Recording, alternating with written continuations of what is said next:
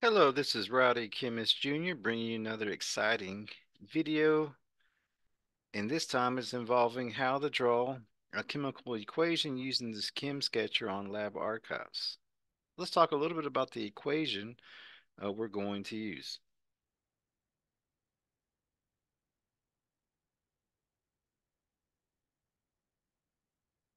So the equation involves the sacchrinate ion that we're using in our chemistry labs to make a precipitate. And in this equation, I've used the metal halide nickel 3 chloride, of course, sodium sacchrinate, which is a dihydrate, and then the product we get is a nickel sacchrinate complex. For this lab, we assume that nickel likes a coordination number of 6, so there's 3 sacchrinates to balance the charge of the nickel ion, which is a 3 plus, and then we have 3 remaining waters coordinated to the nickel to give it its 6 coordination bonds. In addition to that, to help balance the equation, we estimate that there would be 3 waters of hydration in the structure as well. And then we have our aqueous salt sodium chloride. So sodium sacchrinate is shown in the bottom left-hand corner right here. So this is sodium sacchrinate. So we're going to draw this equation out in the Chem Sketcher. And in the Chem Sketcher, we're not going to include these 2 waters of hydration or these 3 waters of hydration. We're just going to draw the uh, nickel 3 chloride, sodium sacchrinate, our complex, and sodium chloride. So without further ado, let's go ahead and get started.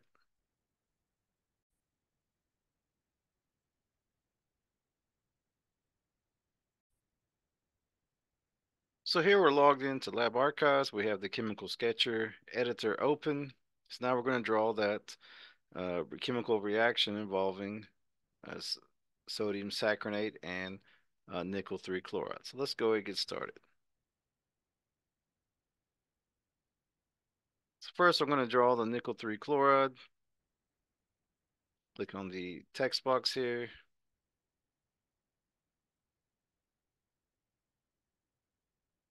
And we need to give it a charge.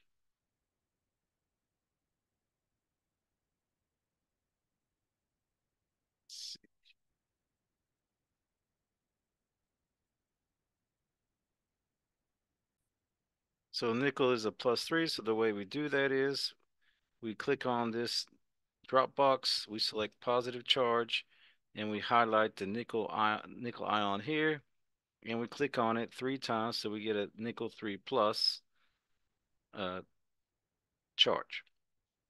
Next, we're going to add a plus sign in our equation by clicking on the text box, putting a plus sign, and then we have 3 chloride ions. So again, we can select chlorine and put that here. Now to give chlorine its negative charge, we click on this drop down here, we select negative, and we give it 1 charge. Now since there's 3 of these chlorides, let's go ahead and add a 3 to it. So again, we need to get the negative charge again. We select negative charge. Oops. Let's get rid of let's undo this. There we go. So we'll put a 3 right in front of it. So now we have 3 chlorides plus, now we're going to draw the sacchrinate, the sodium sacchrinate uh, complex. And remember, we're going to have 2 of those. So let's go ahead and put a 2 there. Again, you click on the A, you can put the 2. And now we need to draw the sacchrinate ion. So you want to first select the benzene ring. Click on that. Bring that. We'll put it right about here. That's the benzene ring. Next, we're going to need the other ring, and this is going to be the 5-membered ring. Looks like a house. And we're going to see how it has the two parentheses around one bond, that's what we want. So we want to see not just one circle, but you want to hover it to where there's two parentheses, and then you're going to click to add it. So again, if we look at it again, you want to put the five-membered ring or the house once you highlight a bond. So you'll see the two brown parentheses across the bond. You click. Now we have the house. So this is the basic structure of the saccharinate. Now we need the sulfur atom. So let's click on sulfur. Click on the drop down next to chlorine. We click sulfur. Sulfur goes here. We need some double bonds off the sulfur. So we click on double bonds. And we're going to change these CH2s to oxygen. So click next to sulfur. Click oxygen. And now we have the sulfur. Next, we need a double bond off this carbon. Again, we're going to replace that CH2 with an oxygen. And lastly, we need a nitrogen right here at the apex. And we're going to give that nitrogen a negative charge. So this is a saccharinate. And then we're going to put a sodium ion right next to the saccharinate. So for sodium, when you click on the drop down, you don't see sodium. So you need to click on choose a symbol, select sodium, close, and there. But now we need to add a positive charge to the sodium. So you come here, click on the drop down, click positive, click it once. So these are our reactants. We have the nickel ion, the 3-chloride, and the sodium saccharinate molecule. Next, we draw an arrow by selecting the arrow here. Click and drag. Now we need to draw our products. And so for the interest of space, I'm going to draw my products down here because I don't have enough room here to draw it over here. And so if we remember, the saccharinate nickel complex had one nickel ion and three sacchariнаtes. So first I'm going to draw a nickel ion. So again, I go to more labels. I go to the periodic table. I select nickel, and I'm going to put it here. And nickel has three three saccharinate around it and three water molecules.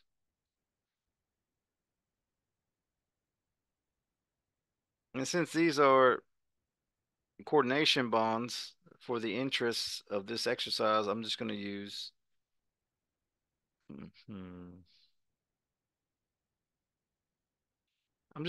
the single bond, but bear in mind these are coordination bonds. It's not technically a single bond. But just to illustrate the complex, I'm going to use a single bond.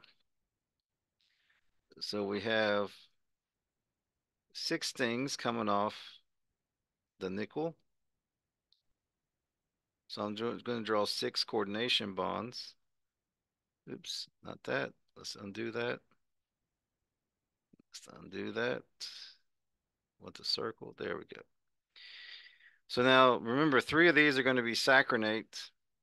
3 of them are going to be waters. Now I may say, well, how do I know where to put the 3 saccharinate?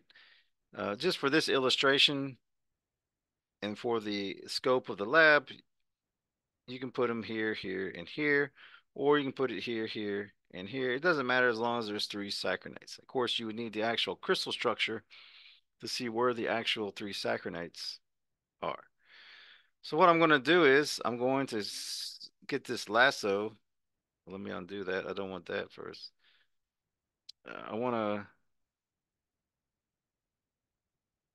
click on the lasso here, and I want to lasso this saccharinate species.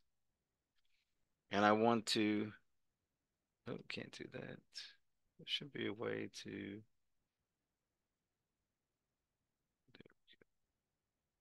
and I want to copy this.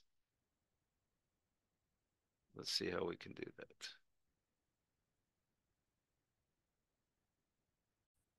So in order to save time, as I said, I want to copy this. So what I want to do is I want to select the Marquette tool, highlight what I want to copy. I want to copy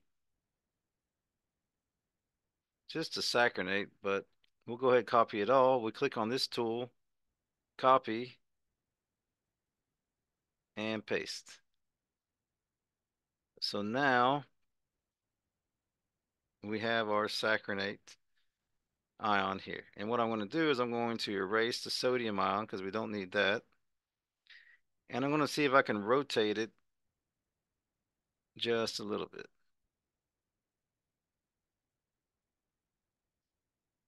Let's see, yeah, rotate it just like that. And we want to connect it to the nickel. So here I have this, click drag, there's one. So I need to do this 2 more times. So what I'm going to do is I'm going to paste again.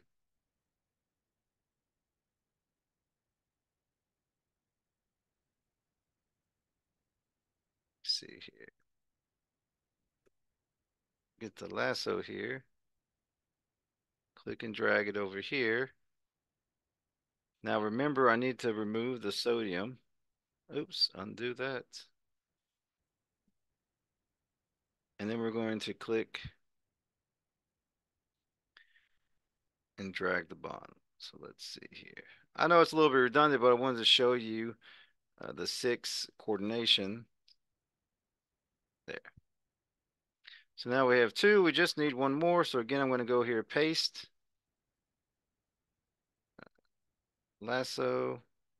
So I get the hand. The hand allows me to drag it. Let me lasso this because I want to be able to turn it. Again, we remove the sodium. Delete those 2. And we need to turn it. So again, you hit the lasso. And when you see the arrow, this allows you to turn the structure.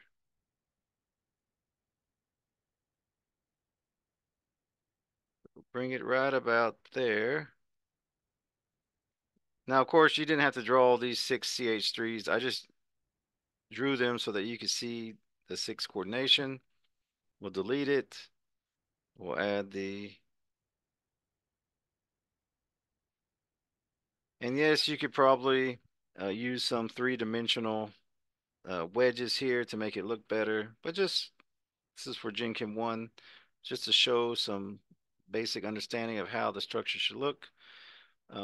We just use the single bonds. Again, these are coordination bonds, not physical bonds. Not covalent bonds, I should say. So now we need to add the water. So again, we come here, select oxygen. If we just replace the C with an O, and now we can put OH2. There you go. So with the waters, we always want the waters, uh, the oxygen be coordinated to the metal. So that's why you put the O first. So here we go, O again.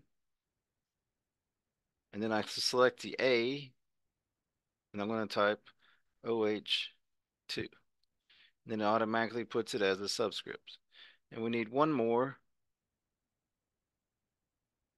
And then I go to oxygen, click on it, click on the A, put OH2, and we have our nickel saccharinate complex.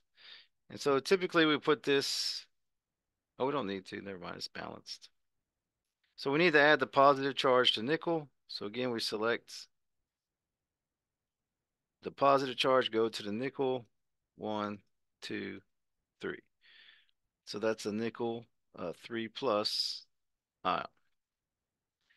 Then when you got to add the, in this case, sodium chloride, so we put a plus sign. And we come here, select sodium.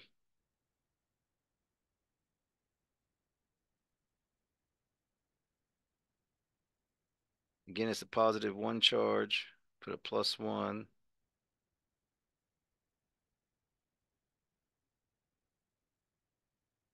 And we had a total of, I believe it was 6.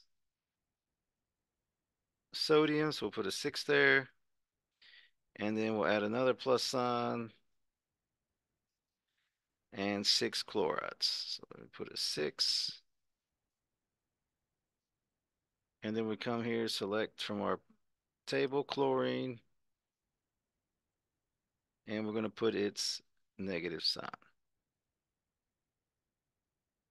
And so this is a very, or I should say, this is a representation of the saccharinate complex that's formed when we have nickel 3 chloride, sodium saccharinate, react to produce a nickel 3 saccharinate complex. And of course, we have sodium chloride.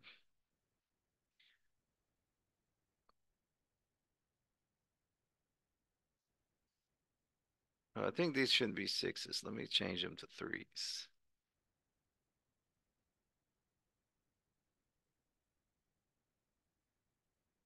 Yeah.